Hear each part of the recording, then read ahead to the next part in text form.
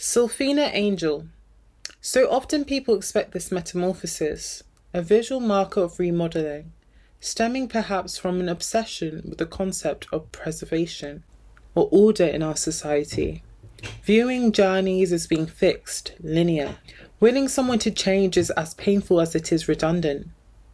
Growth and self-discovery is hard enough to navigate without the crystallizing fear of doing too much or not doing enough at all.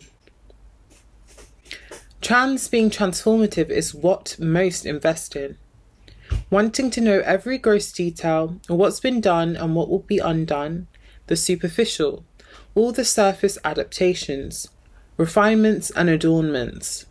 Despite expectations, in essence I feel that there is less than what meets the eye. Like a butterfly, fragility is given value, and armour dismissed. The mundane becomes aspirational when so much has gone into survival.